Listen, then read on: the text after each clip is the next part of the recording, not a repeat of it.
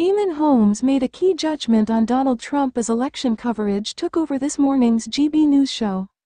Eamonn Holmes addressed Donald Trump's projected U.S. election victory, making the claim that he wouldn't exist as a politician if he was in the UK. The GB News host made a reference to him disrespecting women following his conviction over alleged hush money payments made to pornographic actress Stormy Daniels to conceal a sexual encounter between them. "If that was a British politician, he would not exist, he wouldn't be there," Eamonn exclaimed. He made his comments as a victory speech was aired by Trump, where he declared himself the winner of the election race.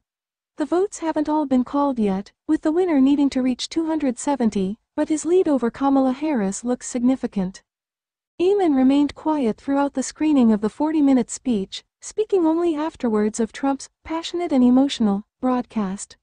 Trump had claimed, "I will not rest until I have delivered the prosperous America that you deserve and that your children deserve," adding, "This is the golden age of America." Eamonn was keen to know why he didn't mention opponent Kamala Harris once during his speech, while he turned his attention to the Democrat candidate and quizzed, "Why isn't she speaking?"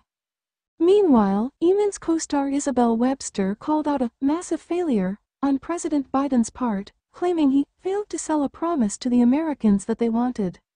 She also read out a note from Keir Starmer which saw him congratulate Trump on his win and describe the US and the UK as the closest of allies.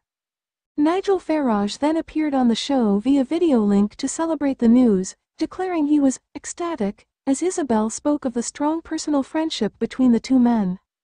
"Whether you like him or not, he is an incredible human being," Reform UK leader Farage declared. "I said loudly and clear that Trump will win. I just think that the silent majority in America have just had enough of big parties that tax them too much. And the crucial thing is the borders," he exclaimed. He also addressed the 10 million illegal immigrants that had reportedly stormed the USA. "People are seeing in their cities increases in gang crime and violence and they want somebody to provide a solution," he declared. "What the Labour government need to do is roll out the red carpet and be welcoming. There is a fantastic opportunity ahead of us, and if I can broker a little bit of peace between Trump and Starmer, I'd be very happy to help," he concluded.